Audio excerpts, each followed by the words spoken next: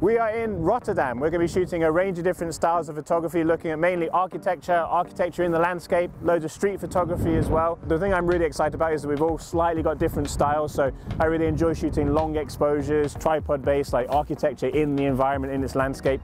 Talk to me about what you like shooting. Yeah, I like shooting architecture, I like shooting street, and I like to find kind of the beauty in the ugliness. Basically an all-rounder, but I love to shoot street photography as well, and architecture, so it's going to be awesome. Yeah.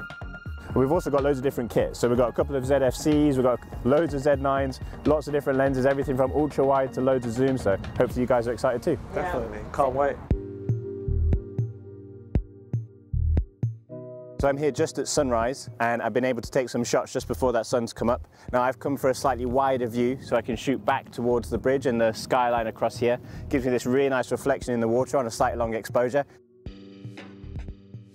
So even at sunrise, when it's still a little bit dark, I still like to use filters because they allow me to shoot those longer shutter speeds. So this shot that I've taken here is taken at 120 seconds at f8 ISO 64, and I'm using two filters to achieve that. I'm using a graduated filter and I'm also using an ND filter that's about 10 stops. So because I've come to a slightly wider shot, I'm quite a far distance away from Ben and Nat, so hopefully they've got some good shots. I'm really keen to go back and meet them and see what pictures they've taken. Yeah, and then the gray there, nice shadow there. Oh, this is cool. This is nice. Okay, so I just shot this building. It's got this really nice structure going around it, and you can see the building through the glass. It's a really cool look.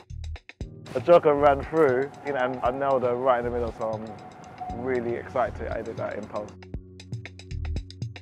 My shutter speed's on 1000, I was at 2.8, and my ISO was at 250. I'm also shooting with a 14-24. And it was in AFC mode, so it recognised that a person was running through the scene and just locked onto her straight away. I feel like when you're shooting architecture, you want to show people the sense of scale, and what's the better way than having a person in the scene. Oh, that's nice. You have to, yeah, perfect. Tell me about where you've been, what you've shot and what you got up to. Well, we actually started here to try to catch the sunrise. We actually walked towards the Willemsbrug bridge and then walk around exploring the city. Do you think that's kind of like an interesting dynamic of like two photographers working together, like obviously using each other as models and then using different lenses, like either shooting ultra wide and stuff? Do you think that's quite a cool experience? Yeah, it is, because it's nice to share the experience, share your view, what you see. I told Ben like, oh, I'm seeing this, and then showing him, and then maybe he can change his perspective to make another shot of what I have seen.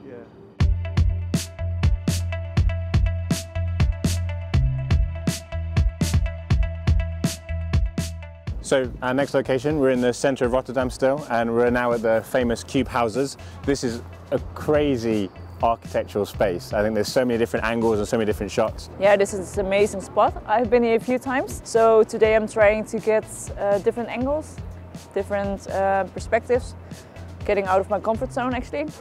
This is really mind-blowing architecture in here. There's a lot of lines, there's a lot of leading lines, there's a lot of shapes, a lot of angles.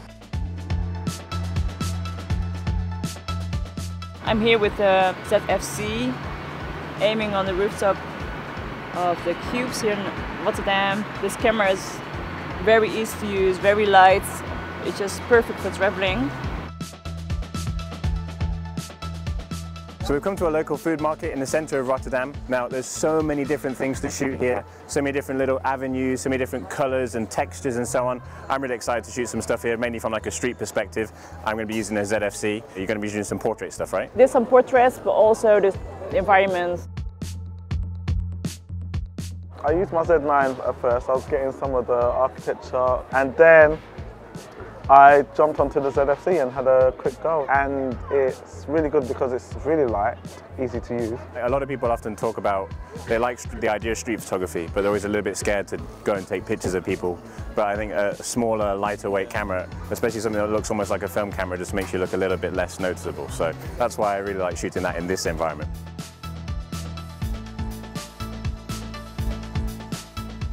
We're here in our new location. Now, this is a pretty impressive tunnel. We said we were going to go and shoot in a cyclist tunnel. I thought it might be a little bit smaller, but this is actually really, really impressive. So talk me through some of the things that you guys want to shoot in here, some of the things that you're looking for, and the types of shots you might want to take. I'm looking for the symmetry in the shots and also the leading lines and trying to get reflection shots to get some different angle. I'm starting with the 14-24 and then maybe go with the 70-200 to zoom in. And Ben, I appreciate this is the first time that you've been to this location, but I'm sure you've shot in tunnels like this before, right? So is there certain things you're looking for or certain shots you really like to take? I'm using the wide, so I'm going to isolate a subject and make it look really small in this fast environment, and maybe punch in with the 70-200 as well.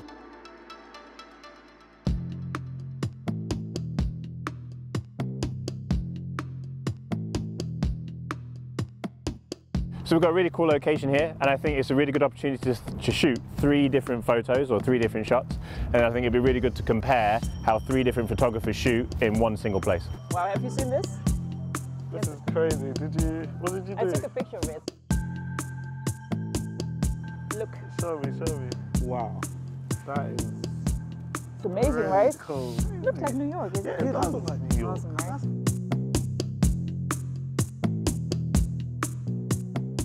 So my exposure's just finished, and that was a 300-second exposure. So that's with a 15-stop filter. So if I didn't have that filter, I just obviously wouldn't be able to shoot for as long. So yeah, the key thing for me is I just love movement in clouds. It just really brings the picture alive for me, and that's why I really shoot the longer exposure stuff.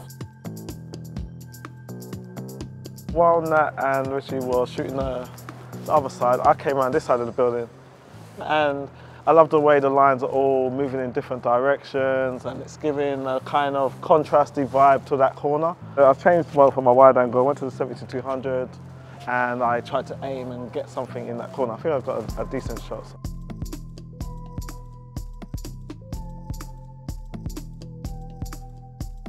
This location is an art museum. Now from the outside of it, it might not necessarily look like an art museum. Reflective building all the way around on the outside. It looks really, really impactful. So I'm really excited to shoot some stuff in here as well. Now, not only can we shoot outside, there's also some really cool stuff inside, and there's a nice viewing platform at the top, right? So what are you guys thinking you might want to shoot in here, and what types of things you're going to be looking for? It's an impressive, beautiful piece of architecture, so I'm gonna get the most out of the space. This is amazing, like, look at it. It reminds me of the Bean in Chicago with the reflection. So when I go upstairs, I'm gonna try and see what's up there. I might get this stripe up this floor from up there, so that might look cool. Yeah, it's amazing. What I'm trying to do is just isolate a single subject in that space, and what I'm going to do, I'm going to crop in, and you're just going to have a person walking against a layer of stripes, and it's going to really pull you into the image. So I'm using the Z9 with 35 1.8. I didn't want to have a very wide angle because I want to have more detail, also aiming on the model with the reflection of her and the surroundings. I try to get the perfect angle, so to get as much as close to the reflection window and get her and the surrounding and nothing else.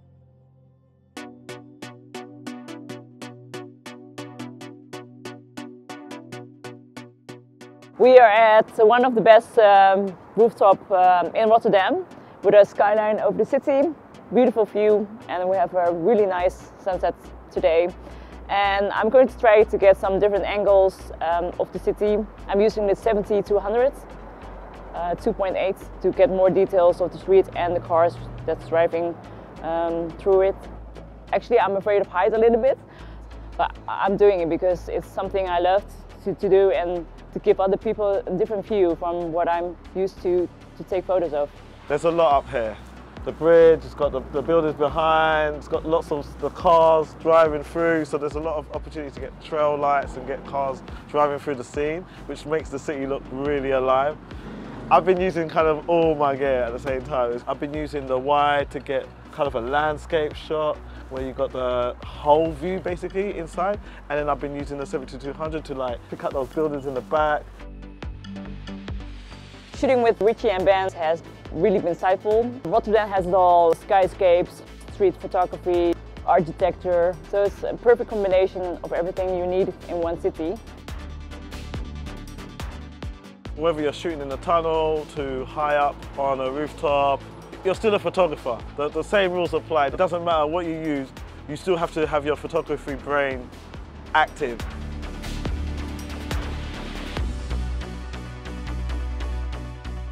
So, unfortunately, this is our last location of our trip. I've had a great couple of days spending some time with both of you. We've done some stuff where we've worked together, we've done some stuff where we split up and shot some different things.